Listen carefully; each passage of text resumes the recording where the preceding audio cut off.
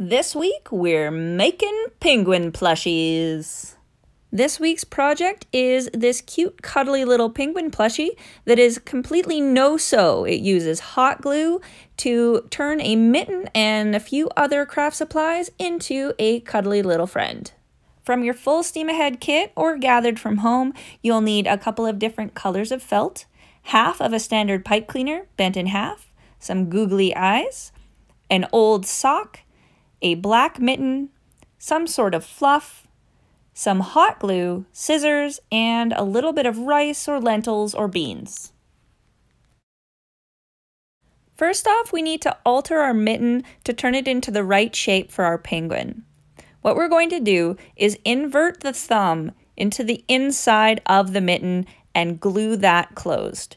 You could do this activity with the toe of a sock if you like, but I like having the cuff at the bottom to help provide a little bit of structure. Just apply a nice thin line of glue and squeeze that shut. This should definitely be an adult doing this step. And make sure you are being patient for at least 30 seconds to hold that closed to allow it to dry fully.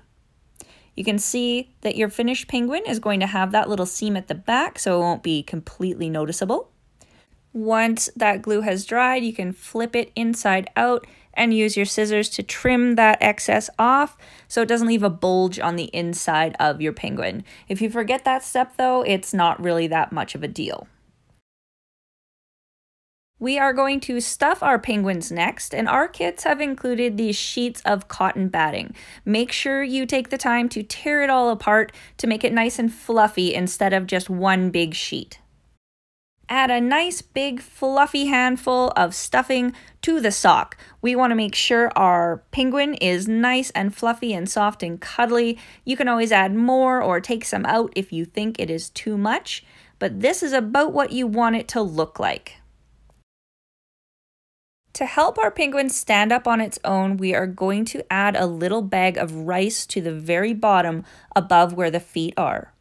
Your kit has included a new sock, but this is a great thing to do with those little socks who've lost their partners along the way. Just cut it off until you've got a little bag about this size and add about a quarter cup of some sort of grain like rice or popcorn or lentils.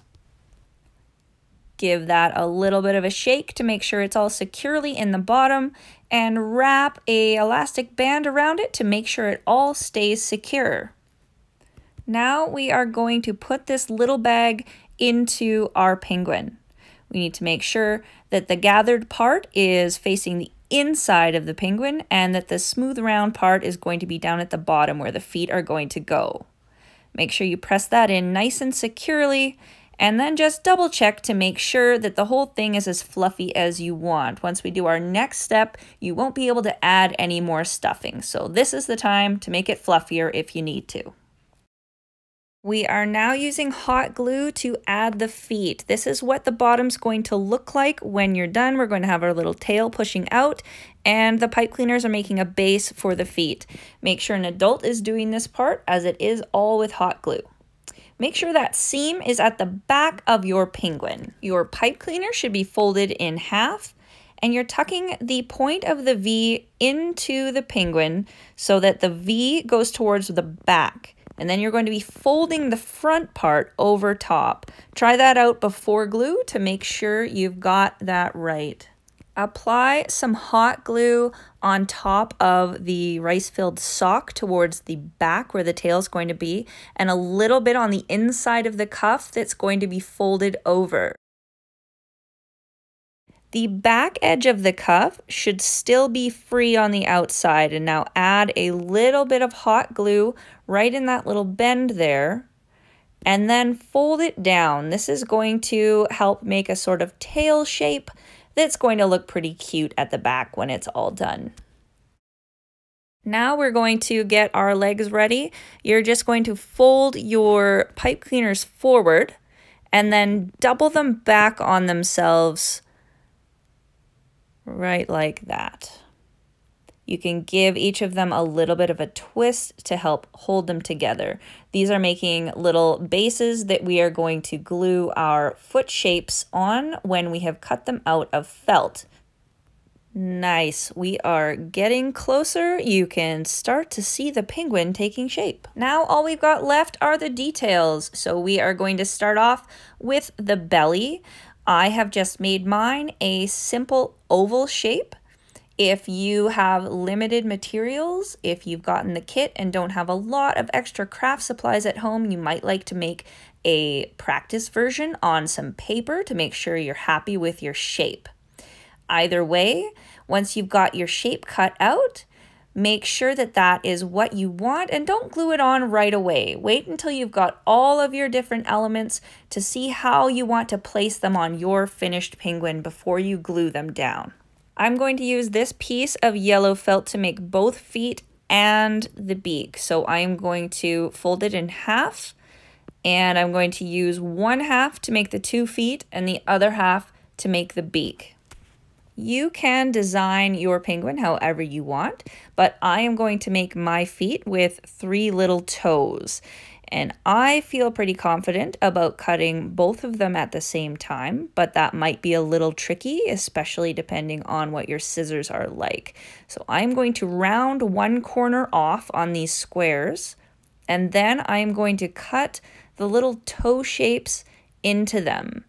Again, you might like to draw yourself a guide with a marker, or you can make a practice one out of some paper, or maybe your penguin doesn't even have yellow feet. Maybe it's got sneakers, maybe it has ballet slippers. It is completely up to you. But once you have got your penguin's foot shapes done, we can move on to the next part.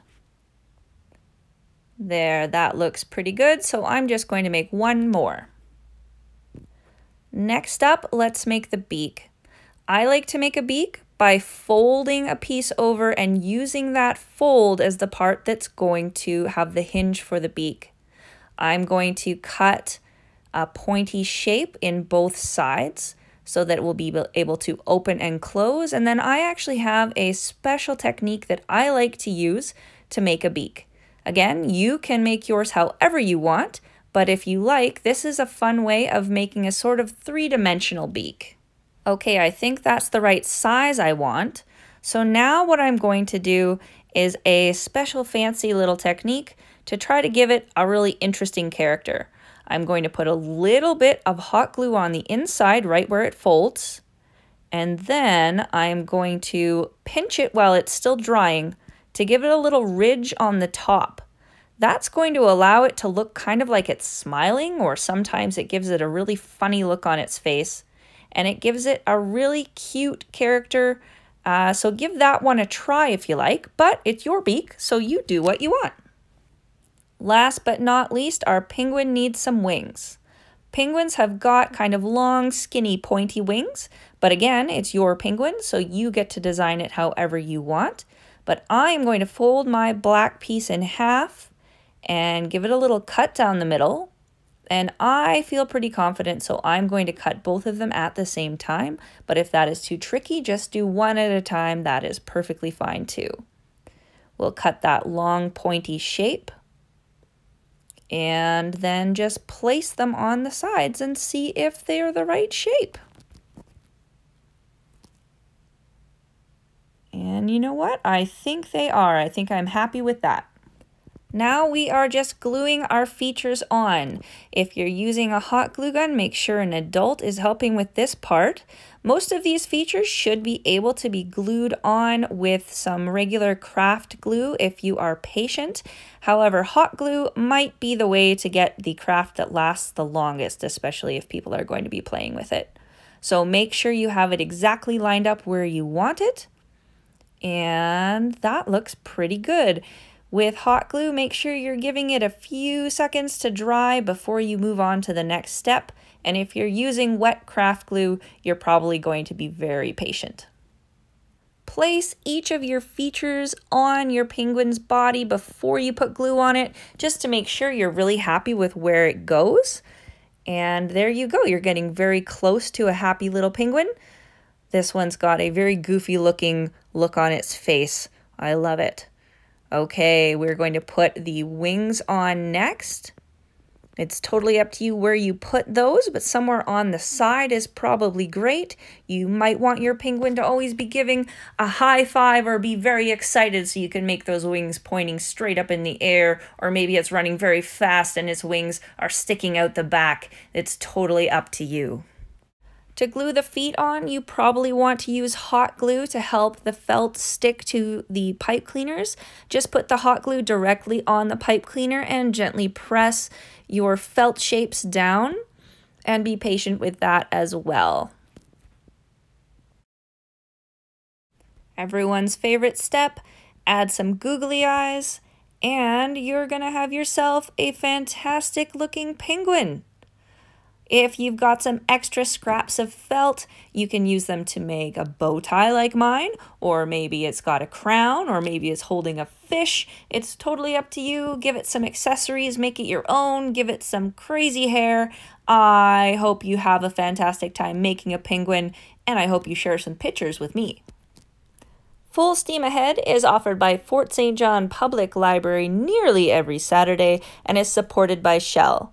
We hope you join us another time and check out some of our previous videos and projects.